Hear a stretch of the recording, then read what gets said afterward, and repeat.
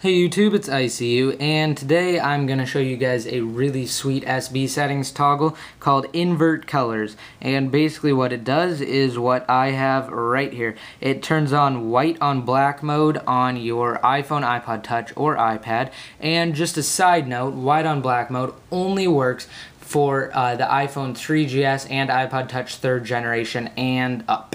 And it does work on the iPad as well. I'm on an iPhone 4, so it works on that, and the iPod Touch 4th generation as well. For you iPhone 3GS users and iPod Touch 2nd generation users, sorry, it won't work for you.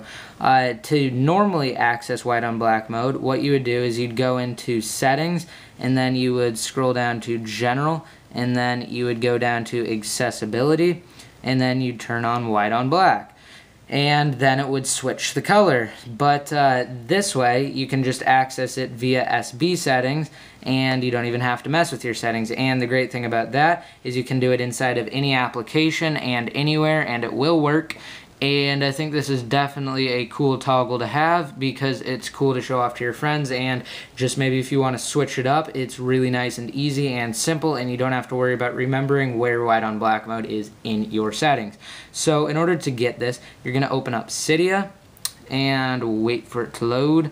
And then what you're going to do from there is you're going to get SB settings if you don't already have it. It's one word and it's right there, just SB settings. And then once you have SB settings, you are going to cancel out of that and then search for Invert Color. And it should be the first one that pops up right there. It's called InvertColors SB settings. And once you have both of those things, then you can just do it via SB settings. So that's really cool. And also, if you guys have App Switcher, which I do have, it allows you to toggle on or off your SB setting toggles via your application switcher. Then you can do it that way as well. See, look, I just did it without even SB settings. So that is a really cool way to do it as well. I will have a link in the more info down below for you guys to see how to get App Switcher, and I kind of have a little review on that, so you guys should watch that as well if you don't already have it. And I'm going to show you guys that InvertColors actually works inside of games as well. So this game right here is called Tilt to Live, and this is the normal color scheme of it.